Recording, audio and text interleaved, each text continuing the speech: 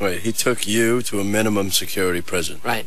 Well, that's not scary at all. Those places are, like, nice. It was really nice. It was fun. I know. They're like condos. Rooms with nice furniture and... A couple people had yards. Really? Yeah.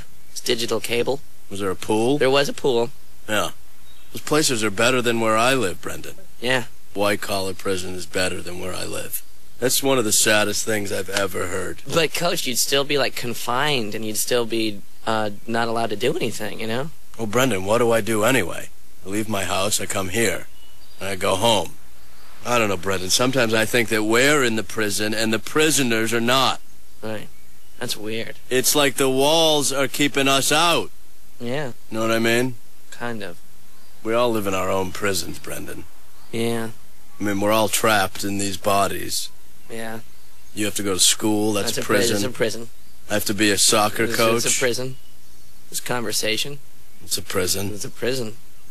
Can't get out of it.